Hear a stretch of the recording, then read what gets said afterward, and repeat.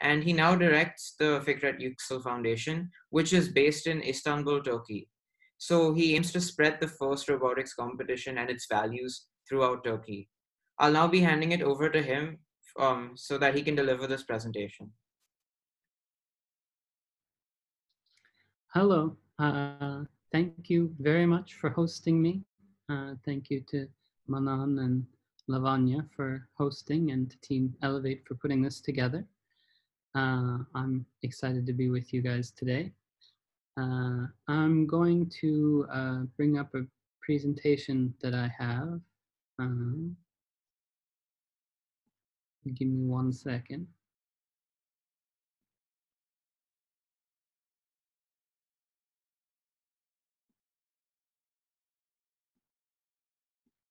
All right, should work now.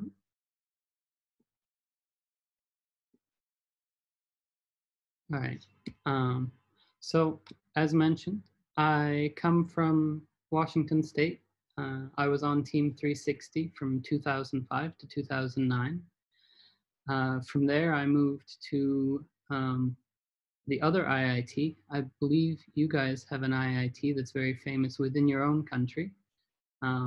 I went to different IIT, the Illinois Institute of Technology, where I studied architecture. And at the same time, I volunteered a lot. I spent a lot of time helping with all 3 programs in Illinois while I was there. And then I moved to Turkey. A little more about my past.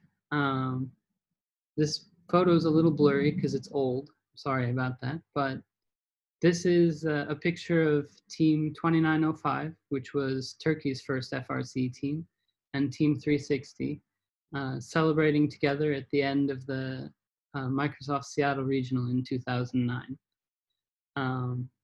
When I was on the team, I started my first year. I did mechanic works and I was learning design on the computer. I had decided I wanted to be an architect long before I got to high school, and my mother told me when I got to high school, you're going to join some clubs and learn to be social and do something besides what you're doing now. And so I went to the club fair. I joined 4 clubs to my mom's surprise. The one that I could find that was closest to architecture was robotics, which isn't that close, but at my school, that was as close as I got. So I joined robotics and figured I could at least learn the computer design programs that way. And I'd always been interested in science and technology, so it seemed like a good fit. And I joined that, and I didn't know what I was getting myself into, but it was worth it for sure. So the first year I did mechanics and learned computer design. The second year I worked on the animation, which to be honest, I utterly failed at. I learned a lot from failing, that's for sure. That year, they don't have annual animation contests anymore within FIRST in this way. Before, there was a safety animation and another thematic animation, and I believe they got rid of the thematic animation. But that year, the thematic animation was about what can we do to make the world a better place in terms of climate and being more energy conscious, etc. And as I lived in Seattle, I thought, well, I can just talk about what my city's doing and stuff and make an animation about it. I was going to make a fly-through animation flying through downtown Seattle and explaining what we're doing there. That would have been 2006 and 2007. My idea was a lot bigger than my computer, so that never really got finished. I would get chunks of it done and then the computer would crash. I learned to save frequently, which is something you should all remember to do when you're using computers. Although they're much more stable now than they were back then, still save all the time. By the end of it, the computer could barely render the freeway. So basically, I never really got that done, but it was a great learning experience for me. I learned a lot. And I did other things on the team the first 2 years as well. I was the team's test dummy. If they needed somebody to test the shooter at, I was the one they'd shoot at to stop the balls from hurting tools or other things. My second year was the robots had to lift things, and I was about the exact weight of a robot with the battery, so they tested the lift by putting me on it. I made it without injury, which is good. Uh, it was fun, definitely. My third and fourth years on the team, I ran the team, uh, which was a lot of fun and definitely a crazy learning experience. Um, Probably the biggest thing I learned out of the program was how to work with people, how to try to convince people to do things that they need to do, that you want them to do. That's incredibly difficult. And I still struggle with that to this day, but I would be much, much worse at it had I not been on my team, let me tell you. Um, at the end of my second year, my mother had come to the competitions, and my family is connected with Turkey through my grandfather and my mother. My grandfather went to an orphanage school in Turkey, and my mother grew up in Turkey. And my grandfather left his estate to support education in Turkey. And so my mom saw me going through the program, and then my sister followed me into it afterwards. And she was like, wow, this does so much for everybody in the program. I've never seen young people having so much fun without alcohol and things that harm them. She was very impressed. And so she decided that we would, we were donating every year to the school. With our donation from then on, we would direct it to be sent to the robotics team specifically. And that's the blue guy, the light blue guys in this photo. The dark blue guys is my team. The light blue guys is the team from Darüşşafaka. And of course, once we started one team, we were like, well, we should start more teams over there. So we helped slowly as teams got started. In 2009, I moved to Illinois to start my university degree, where for 1 year I mentored an FTC and an FRC team, which is incredibly difficult. You guys should definitely be nice to your mentors. That's not an easy job. To be honest, I'm not convinced I was the greatest mentor ever, because I was a freshman in college and I was pretty clueless, but I feel like I helped a little bit, at least, for the kids. The other mentors definitely wanted me to return the next year, but I needed to focus on my school and I took on a lot of volunteer roles. Don't overextend yourself. That's another important thing, because when you do overextend yourself, you end up doing a bad job at most of the things you're trying to do. Be calculated and be considerate about how much you take on, and make sure that it's an amount that you are capable of completing. Like taking on architecture school, mentoring, and trying to help run the programs in the region. And also I was pledging a fraternity, which is just as hard as the other three. Don't take on that much at once. It just isn't good for you. Some people can do it, maybe, but be careful about how much you take on, because you will enjoy it more when you have time to do it properly. That's for sure. That's something I learned in architecture school. Ironically, not in my architecture classes. I took a separate class that is supposed to be a class that makes people from different degrees mix together and work on stuff. And I built tons of models in architecture school, tons. For this class, I had a whole semester to build a model. Before that, I really dreaded making models because it's hard. It takes up a lot of time. And I never felt like I had enough time to do a good job. But in that class, I had a semester to build one model. And me and my partner, we had time to work it out, figure out what we wanted to do a really good job of it. And I was really proud of that model, and I had fun building it, much more fun than I had building models in 2 days for Architecture Studio. So be careful about how you manage your time. That's something that this will help you learn as well. Um, and you'll learn that one, you'll learn throughout your life, but something to be careful about. I also, while I was in Illinois, joined the regional planning committee there to help put together the Chicago Regional.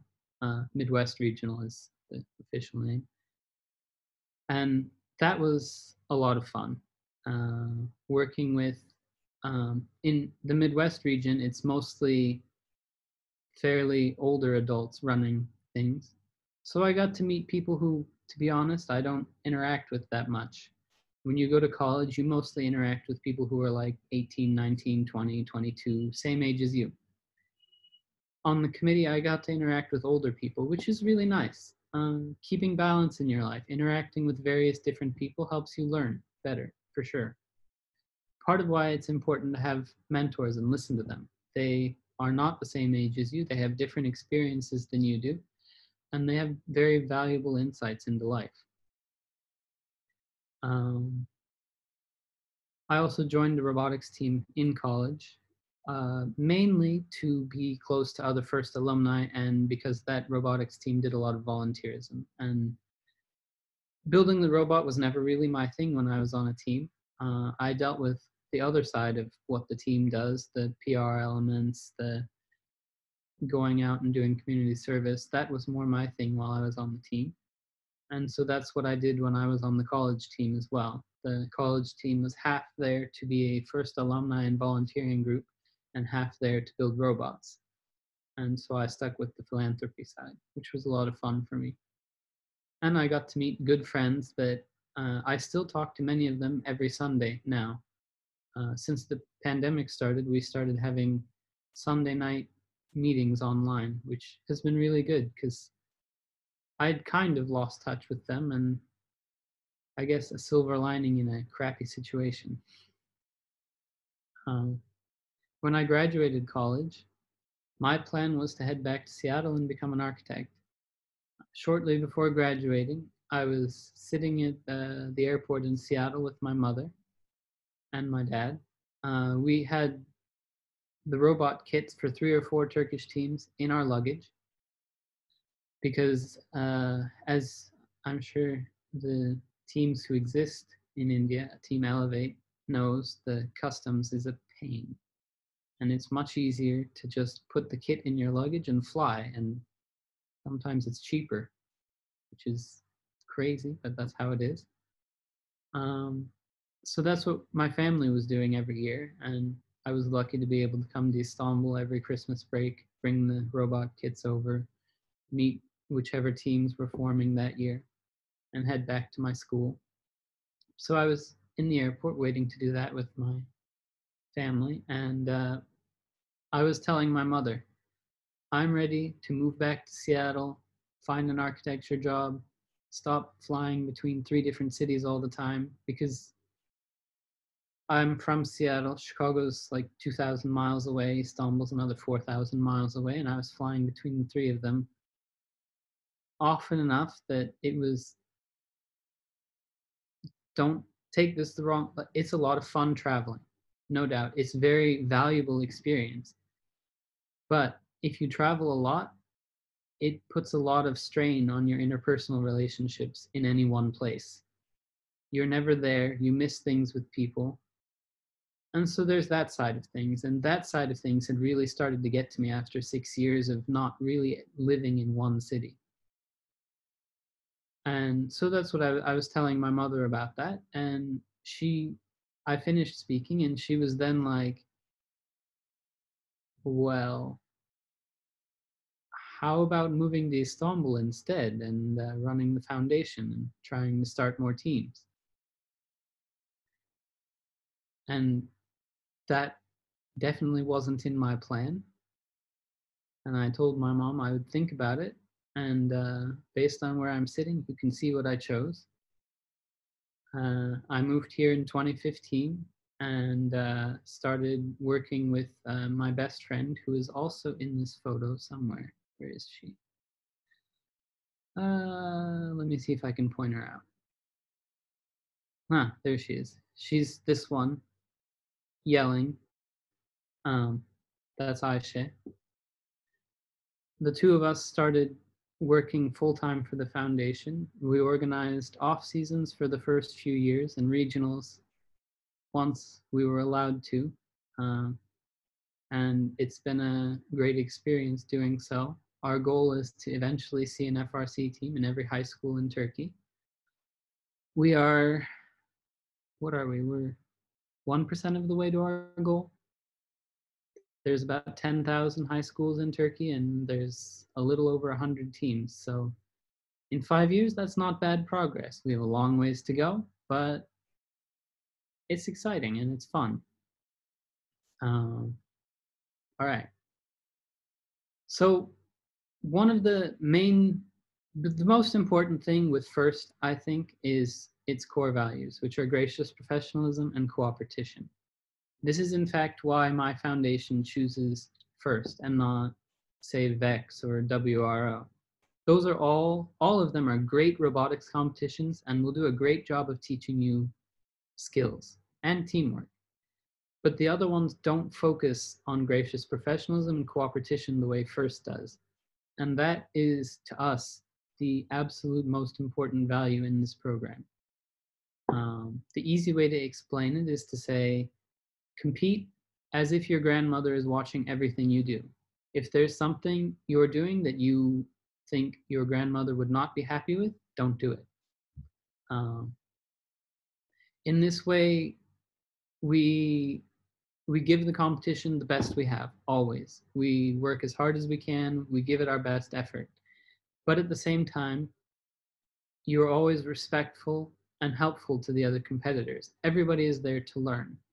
It's not a beat each other up and win by doing the most damage to your opponent competition. It is a win the competition against the best version of your opponent type of place. Damaging your opponent is absolutely forbidden in this program. You are encouraged to work with your opponent because, again, we're all here to learn, and working together, we learn far more than we ever could by working separately and doing separate things. One of the things my mentor always told us, one of his famous quotes is, experience is what you get when you don't get what you want. And experience is extremely valuable. You may not win the highest award. Your robot might be having a hard time, but you will have still learned incredible skills, both technical and interpersonal skills, which are all incredibly important. Something I learned while I was in university, actually, on my college robotics team. I am I'm not super introverted, but I'm a fairly introverted person. I shy away from too much social interaction. I got to my college robotics team, and I was the most social person in the group, which is a little bit scary. I'm social, but I'm not that social.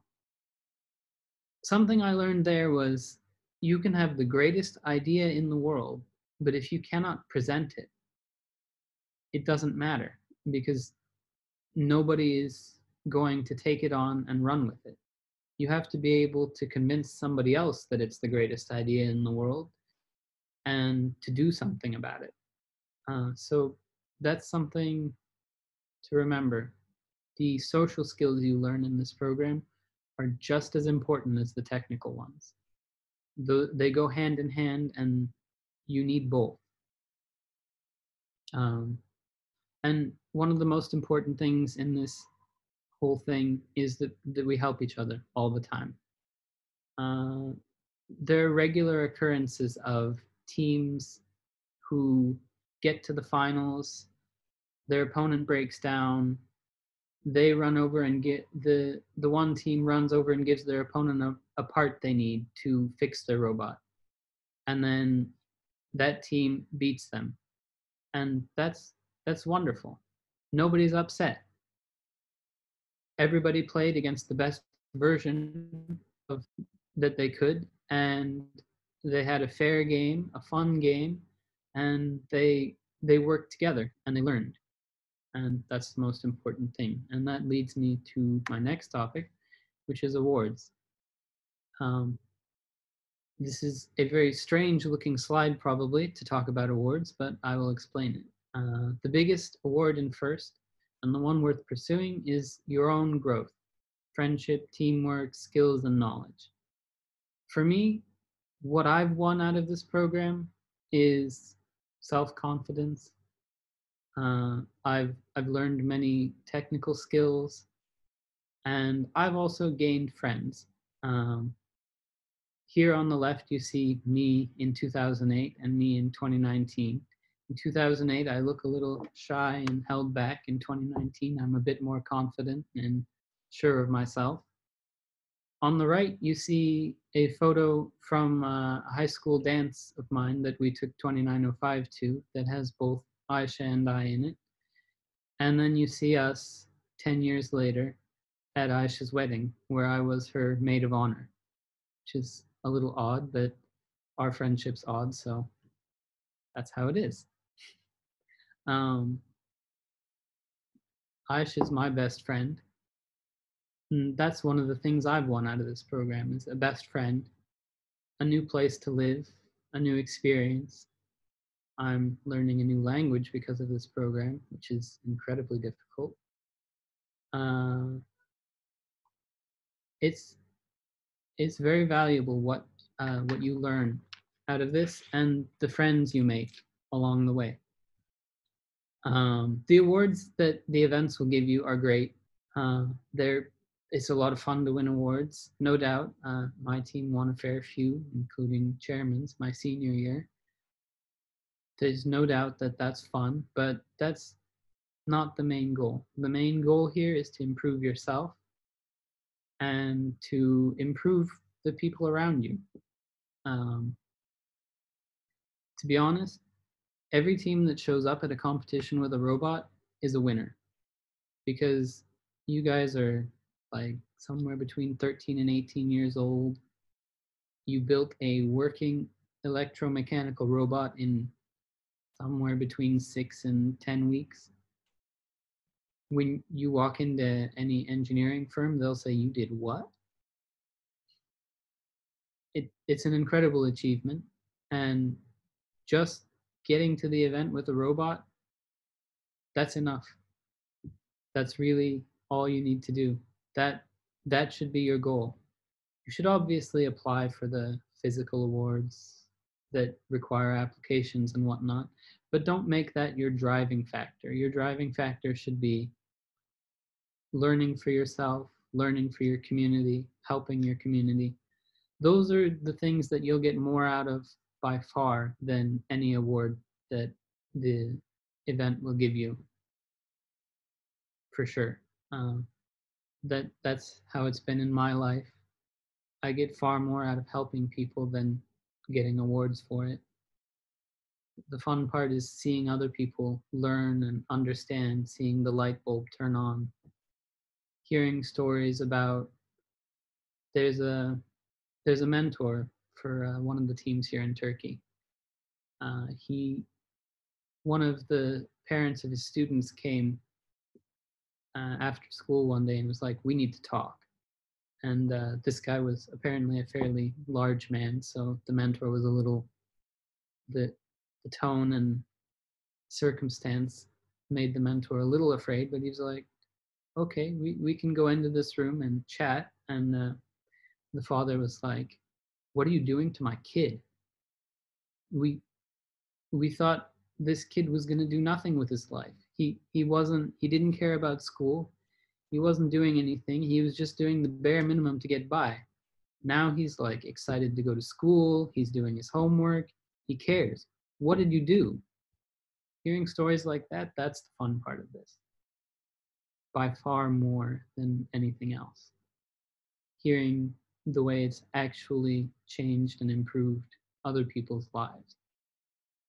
Um, One other award that you will get out of this competition is when you are going to apply for college later, there are many, many schools that have scholarships. And it does not matter if your team wins awards or not. All you have to do is be a part of the competition. That's the only requirement for applying for all of the scholarships available. And there, last time I looked, was something like $82 million of scholarships.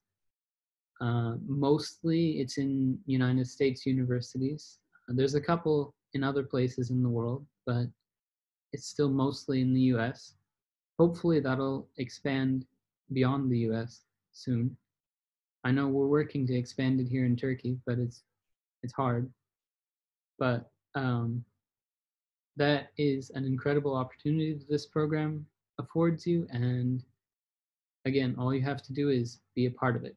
You don't have to win anything. Uh, so that's a very, very important thing for you for later on. And I included this. This is some of the things that you win for yourself by joining this competition. This is the rate at which students experienced gains in these subjects. They increase their interest in doing STEM activities. They increase their self-confidence, 92%. Their teamwork skills, 99% seen increase in that. Solving disagreements, which that one is hard. But you learn to do it through this program. These things are incredibly important. I still very much struggle with solving disagreements. I'm very lucky that I have Aisha with me because she's a magician with disagreements, and I can just call her unless I have a disagreement with her, and then things are fun. But that's an important skill, and one that I honestly wish I was better at even today. So that was another thing about this program that is important is volunteerism, giving back. This program is completely impossible without volunteers. The events run with crews of around 150 people, of which maybe one or two are employees. This is completely impossible without volunteers. When we started in 2015 in Turkey, we talked to the 8 teams that existed at the time. We said, we want to run an off season. We need volunteers. The US has a fairly strong culture of volunteerism. Turkey doesn't have the same thing. So we really didn't know where to go other than to the teams. And as you can see from the picture, look at their faces. They're all your age. Most of them were either still in high school or in their first year of college. And they showed up to volunteer. The ones who are older than that are either my family, Aisha's family, or alumni of my team that came, and my mentor, the crazy-haired guy here. That's Eric Stokely. He's my mentor. They showed up to help out. And this is impossible without volunteers. So that's something to consider as you go through the program and graduate. Come back and help out so that more people can experience the same gains that you did. It's a lot of fun to help out anyways. It's a great social experience. And of course, alongside event volunteers, you have the mentors, which you see on the right, a slightly darker photo. These guys give insane hours to help you guys out. And their insights, their knowledge, knowledge of life, knowledge of technical things. It's amazing. Listen to them. They're smart people. They're well-intentioned people. They're wonderful. Um, so that they really are important. And again, without them, this program's impossible. They're your guide to how to build a robot, how to run a team. They help you handle the finances and organization. They'll help you with anything. And remember always, they're giving their own time to do that. They could be home with their family, but they're choosing to help you because they love you. So return that for them. Be nice. They're, it's worth it. And many of the mentors who are actually alumni who come back once they graduate. My suggestion on that, however, is if you go back to mentor, try not to mentor your own team. Or if you mentor your own team, wait 4 years until everybody you knew on the team is graduated. That tends to work out better as a mentor. Mentoring a team you were a part of with people you know on it can get really confusing, the mentor-student relationship. If you want to mentor in your first 4 years off your team, my suggestion is to mentor a different team. But some people make it work. It's obviously up to the individual, but pardon. That's my suggestion for if you want to come back and mentor. And the last thing I have in my presentation is a video that I want to show you to remind you that this whole thing is about having fun. And also, we enjoy Dollar Mendy over here in Turkey too. That guy's a lot of fun.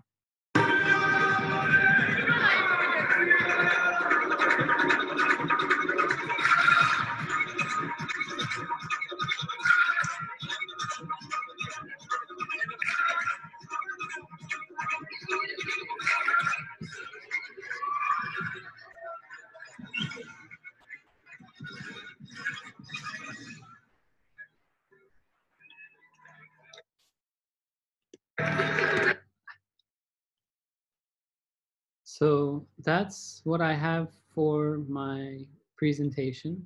I hope that it's helpful to you guys. It leaves you with something useful to take forward as you guys start teams and start competing. It was a lot of fun for me on a team. It was a lot of fun for me as I volunteered, and now as a full-time employee working on this, it's still a lot of fun. It's a labor of love. It has its ups and downs for sure. Some days I don't know, but most of the days are good. Most of the days it's a very fun job, and especially during the competition, meeting the kids, meeting the teams, or on days where we have demonstrations and teams bring their robots and we get to talk with the teams, watch them interact, talk with their mentors. It's amazing fun.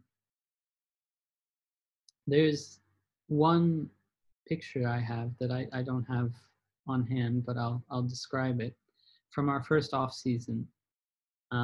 Back then there was bag and tag, and we didn't have official systems for it, but what we had teams do is take pictures of their robot once it was bagged, before they bagged it and after they bagged it, and send us the photos so we could ensure that they didn't work on the robot between the closing of the bag and the starting of the competition.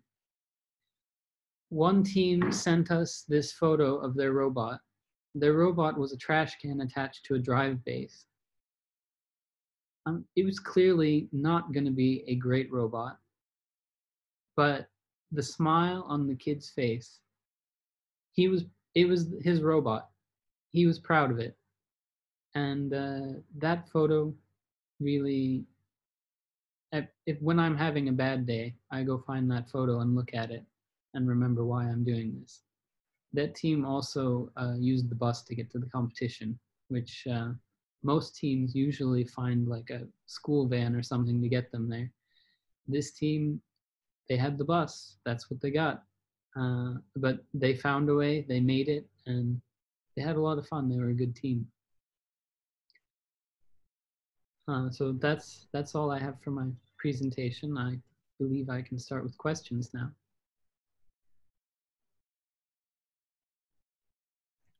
Right, so now we'll be moving on to the question and answer session. So whatever questions you have, the audience, please just add them to the chat. You have access to that. And it can be about anything, right? It can be about STEM. It can be about FIRST. It can be about the journey that got him to where he is. Whatever questions you have, feel free to write them there. And we have a few questions of our own, so we'll begin with that. And you were talking about volunteerism, right? So, along those lines, what inspired you towards building teams and working towards a regional in Turkey? So when we first started, we were supporting one team, which was fairly easy to do. Slowly, other teams started, and we were helping some of them out as we learned about them or as they needed extra help. As it started to grow, we realized how ridiculously expensive it is to travel to the US and back to compete. And so we realized that somehow we needed to get a regional started in Turkey if we really wanted more high schools to be able to join. The program's expensive even just in country. That is one of the only downsides of it. It is incredibly expensive. But removing the cost of travel to the US has opened up the ability for so many more teams to be able to compete. And that was really the driving factor for starting a regional here in Turkey. Um, it's the other thing is the way people. It is very difficult to describe this competition without seeing it in person. And convincing sponsors and education department people and whatnot to come to the US to see the competition is difficult because it's time off. It's a 10-hour time difference. They're going to be sleeping in the middle of the day while they're trying to watch the competition. It's expensive. Having events in Turkey allowed us to bring people to Istanbul instead of half a world away and show them, because showing, like I said, showing this competition is worth talking about it for 2 weeks. People show up, they walk into the building, they see kids dancing, they see kids driving robots, and they understand very quickly. Seeing it is everything. So having it physically in country is incredibly important, and that's one of the things we realized. And those were why we worked so hard to get a regional started here as quick as we could, which still took 6, 7, 8 years. 8 years. 2009 to 2017, 18, 8 or 9 years. It took a while.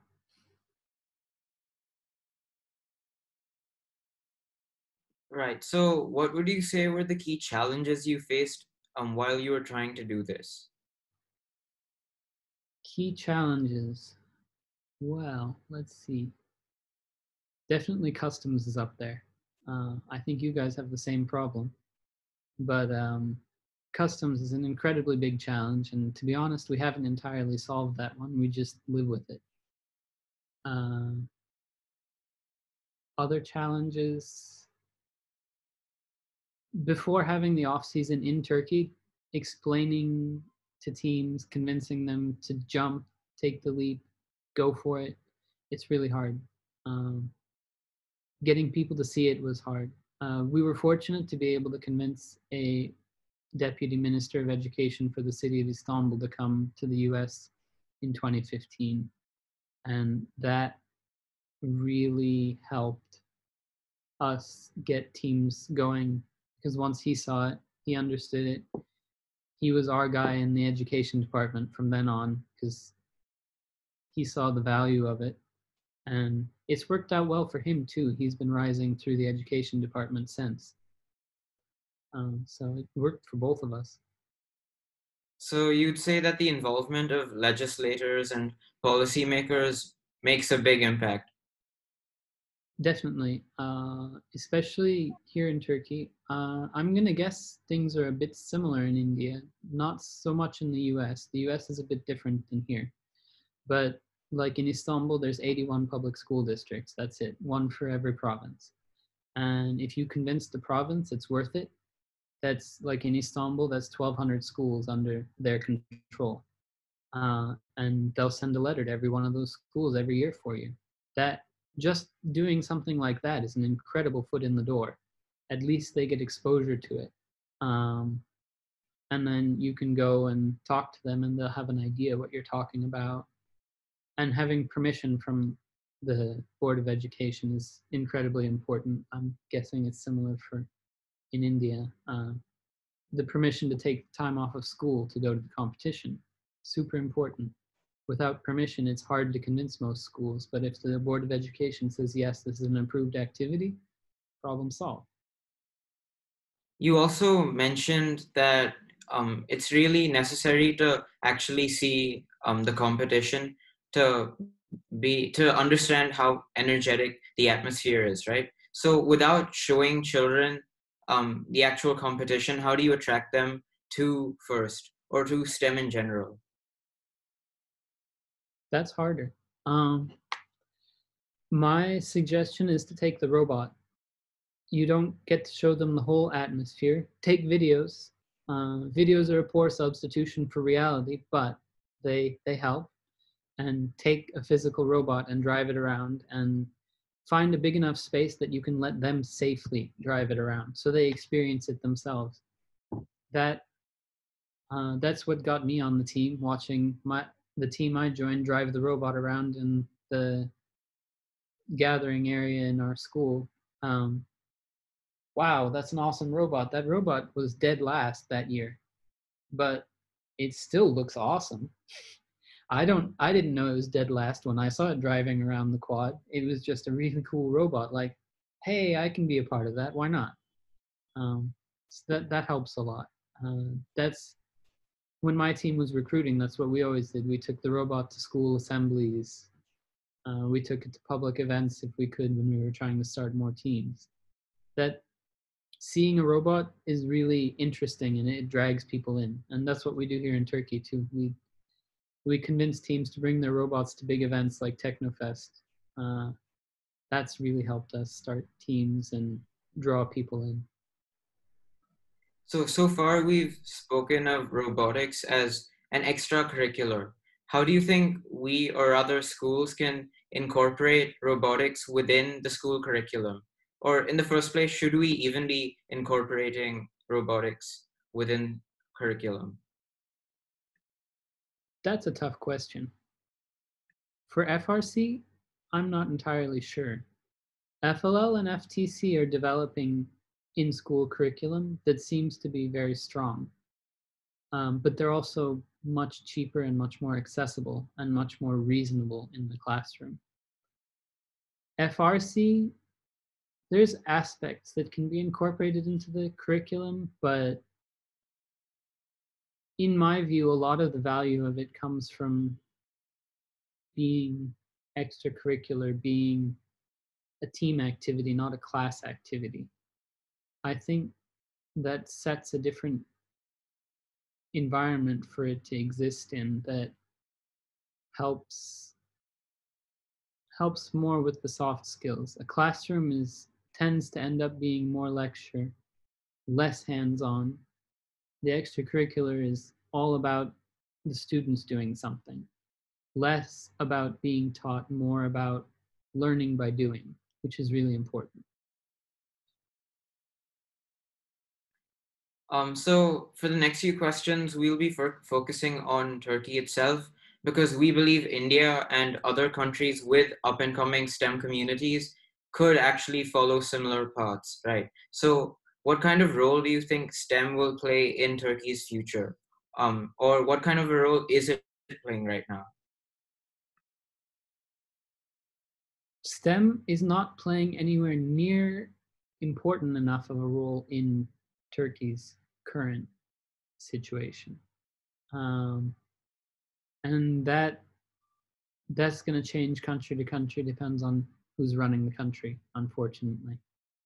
I won't go too deeply into how things are in Turkey in that sense, but it should play a much more important role in how Turkey goes forward, for sure.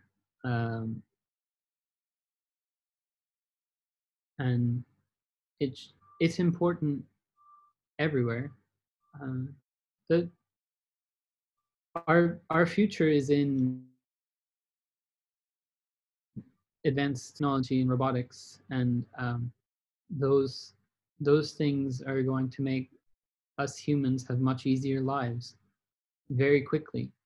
They have already very, very quickly improved our lives in unbelievable ways. But it's going to take more emphasis from national levels to get us to the point we should be at. But that's tough. Now we'll be moving to some more of the audience questions. So Lavanya will be asking you those. Okay. So we have an audience question asking, okay, this is a personal one. What was your favorite aspect of FRC? My favorite aspect of FRC is it's definitely the attitude of working together to learn together. Teams helping each other. Old teams help new teams. New teams help new teams. This new team knows mechanics. This new team knows electronics. They get together and share. In that way, everybody learns as much as they can, and they share, they learn from each other. They learn to be more social. Being, as I said before, just being raw smart is great, but being smart and being able to communicate is important. And the mixing together that teams do in the process of exchanging information is incredibly important. And the attitude of gracious professionalism is by far my favorite thing about FRC. It's great to hear. I've made a lot of friends in FRC too. Yeah. What would you propose is the best way to market first and STEAM to schools and organizations?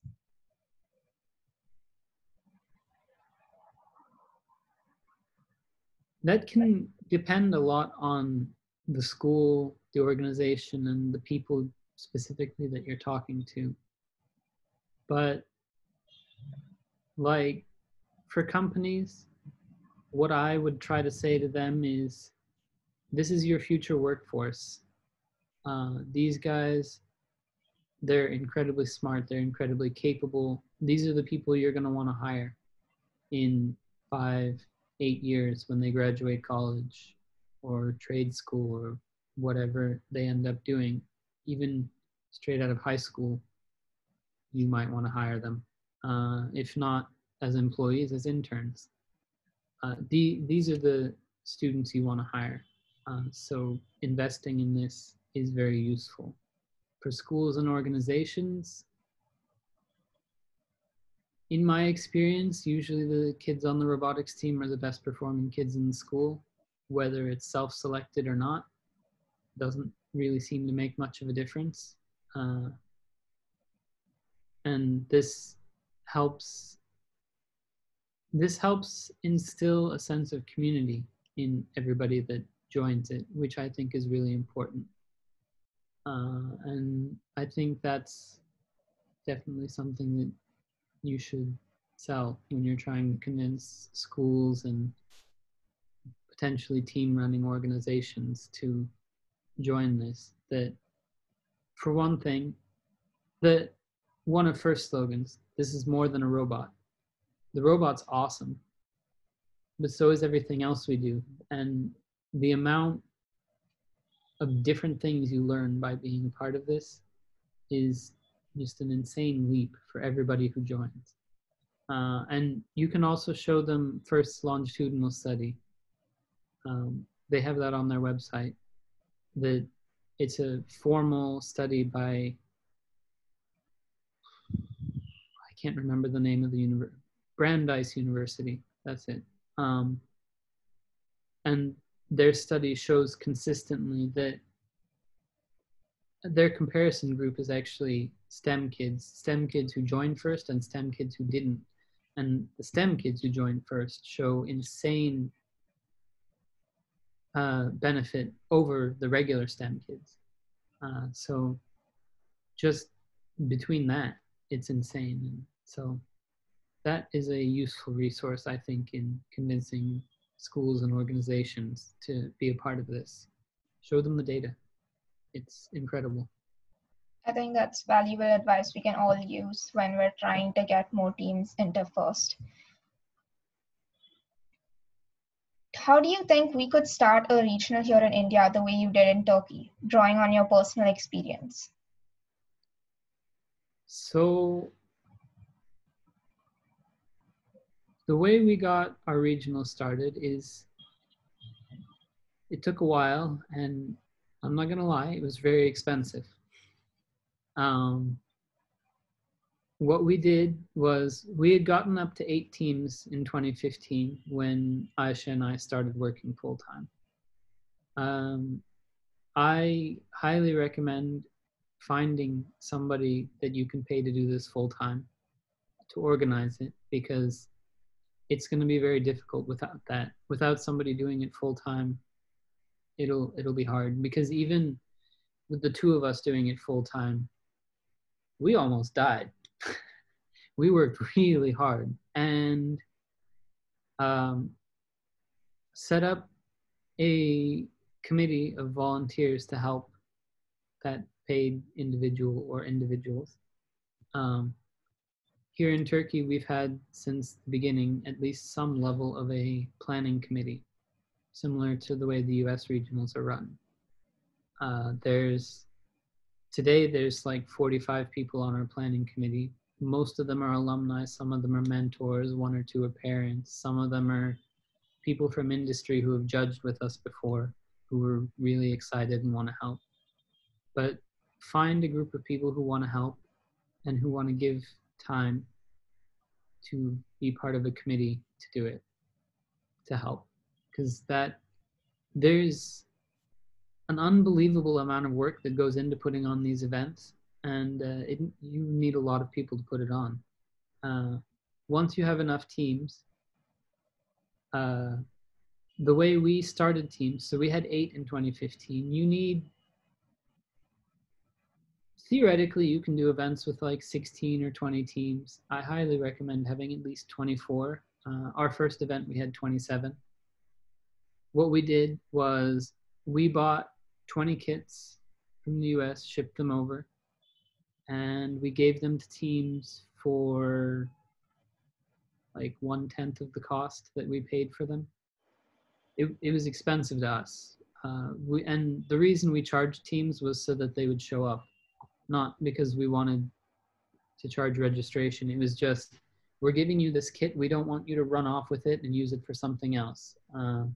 If you pay money to compete, you are much more likely to actually compete, because it's new to them and they don't really know what they're getting into. That worked. 19 of the 20 teams competed. So we had 27 teams with the 8 veterans. And we repeated that the next 4 years, 20 teams a year for 3 years. And then I think we got 27 kits in 2018. At that point, we already had a regional. We did the off season because we were used to it, and it's good practice for the teams. Once everybody loves the off season, after 2018, we had enough teams that were strong enough that we let them run off seasons now. We don't run them ourselves because A, it's expensive. B, we can take the same amount of money and support teams directly with it. The off season had 2 goals.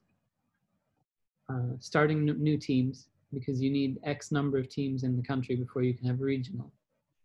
Second reason, get people to see the event in person.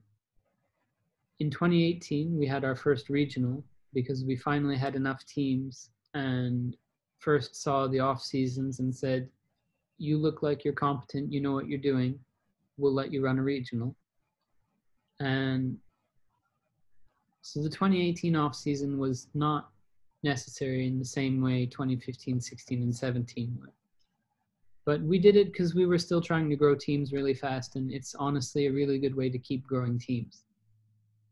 But in 2019, we decided that it would be better to spend that kind of money on just directly supporting teams, especially since between 2018 and 2019, Turkey experienced a pretty serious financial crisis, and we're still experiencing a pretty serious financial crisis. So we felt that direct support to teams would be much more useful, and teams stepped up in the absence, and we had 3 off seasons last year. Surprised me. I figured we'd have maybe 1 team do it, but 3 teams decided they wanted to do it, and they did really high quality off seasons, which, I mean, I was expecting them to do the normal, like, American style off season. You show up in a gym for a day and have a field and kind of run an off season. 2 of the off seasons here pretty much were doing the same thing that we as the foundation did for 2 years, which that was awesome.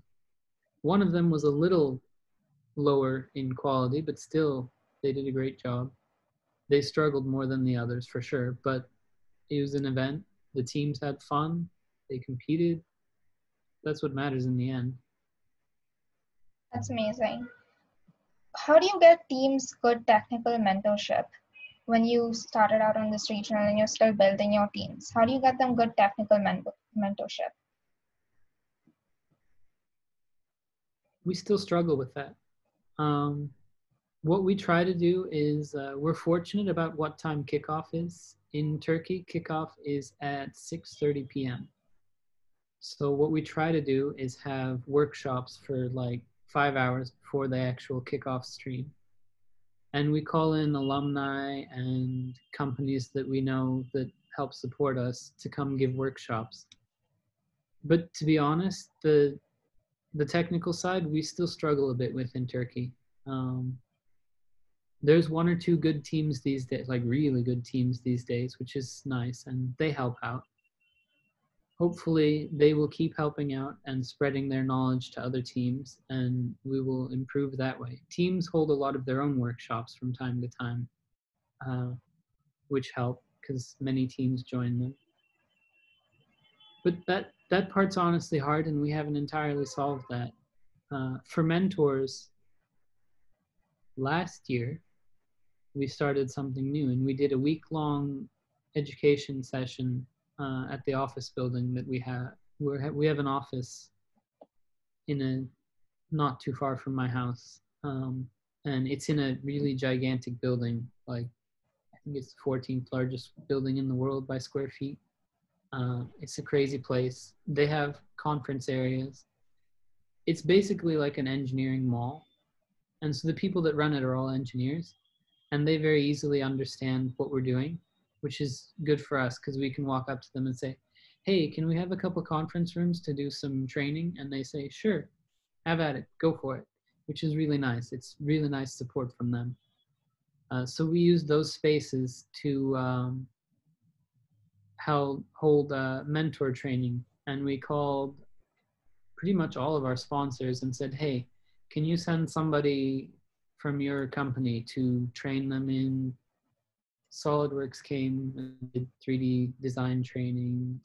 There's a local industry group called Tesmaksan. They came and did training on like how to use lathes and stuff like that. We have a safety company that supports us. They came and did a safety workshop. Aisha and I did workshops on first spirit and first values. And some of the alumni did workshops on like how to do a quick robot build so that the mentors at least have a base idea of how to build a robot. Because here, a lot of the mentors are just science teachers and they don't know what they're getting into. And the training really, I think it really helped them this year. That was new for us, and the mentors were really happy about it. It helped us start new teams because we'd mostly aimed at mentors who were planning to start teams, not necessarily veteran mentors, but some veterans came. And that went really well. Okay. How, sorry, no, that's not. How did you self-sustain your teams without having them be part of a school or organization, like a community team or a neighborhood team? That I honestly couldn't tell you too much about. We have I think it's 4 community teams here in Turkey, but I don't know too much about their inner workings. I know it's very difficult for them not being part of an organization.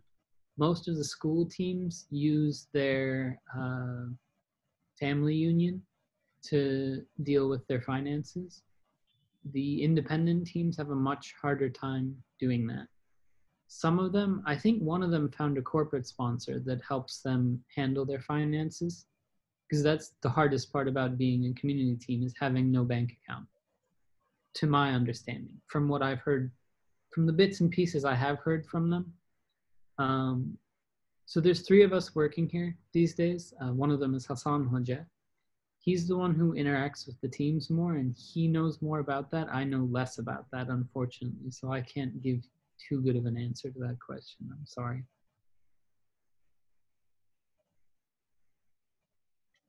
How do you think FIRST will impact the way students think and learn? How is it impacting them now? I think one of the greatest impacts it has is it instills a sense of giving back in students, and I think that's really important.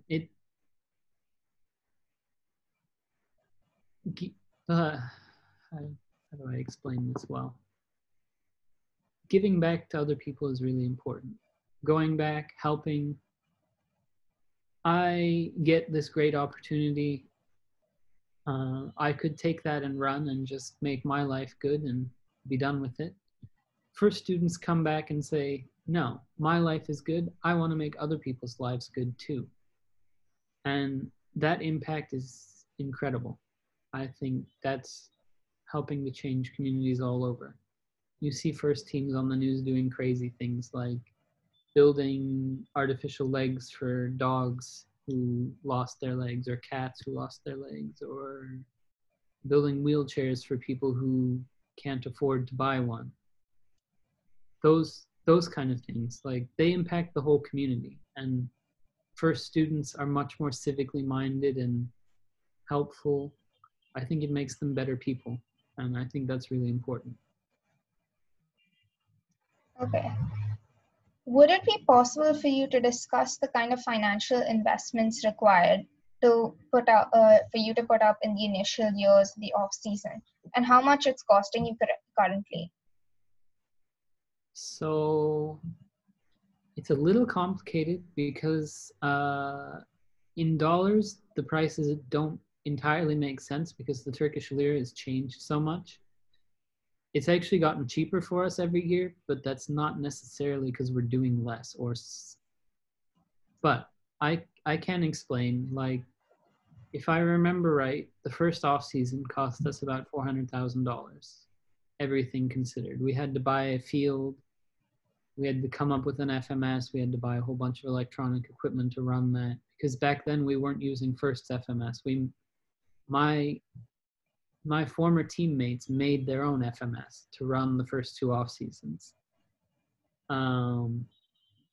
What did we have to do? We had to do that. You have to rent an arena. You have to buy food for volunteers. We had to spend money for an office. Somebody has to pay Aisha and I and Hassan. What else? We had to fly a lot of volunteers over because you need experienced volunteers to run this. You could probably try to run it without flying anybody from abroad over, but it's not going to be a lot of fun if you try to do it that way. It's already, to be honest, the first 2 times, man, that was hard. And that was with people who knew what they were doing. Scratch that, the first 4 times. These days, we're settled into it and we have an idea what we're doing. We have a lot of people who've learned, but the first whole bunch of times were hard. Even with like 10 or 15 people who knew what they were doing, it's hard. because this is not an easy program to run. So we've been flying people over to help every year. That costs a fair amount of money. I think we spent about $150,000 a year on kits and customs to give to the teams, and I think we made back about, I don't know, maybe $10,000 in registration fees, because like I said, the registration fees weren't meant to recuperate losses. They were just there to make sure teams showed up. So it's very expensive for sure. We're fortunate in the way our foundation is set up that it runs on the profits of a company in the US that has been doing fine for many years. If we have a bad year over in the US, it's going to be fun here in Turkey. We'll figure it out, but we're very fortunate in that sense. But it's, as I said, it's a very expensive competition. These days, our events cost us about $150,000 in total. It's come a long ways down from 450,000, but part of that is that in 2015, the lira was $1 was 3 lira. Today, $1 is 7 lira. So that's been very helpful for us. Not so good for Turkey at all, but helpful for us since our finance comes from abroad. Okay. That'll be the end of our Q&A session. Thank you so much, Alex, for everything. It's been a pleasure to listen to you speak. You've given us a lot of valuable advice, and your talk was very insightful. And I'm sure when I speak for myself, I'm also speaking for everyone else, that we're going to be sitting at home with a lot more to think about after this. So thank you. Thank you very much for inviting me. It's a pleasure to speak with you, and I hope to see a whole bunch of you in March in Istanbul. Inshallah, we'll actually have regionals this year. And I hope to see you guys here in Istanbul then. Yes, thank you so much. This was super insightful and super helpful, Alex. Thank you so much for your time. And we will reach out to you for all kinds of advice going forward. Anytime. Thank you. Thank you very much. Thank you everyone for attending. Please be sure to come for our future meetings. They all we're going to be tackling a lot of issues as well.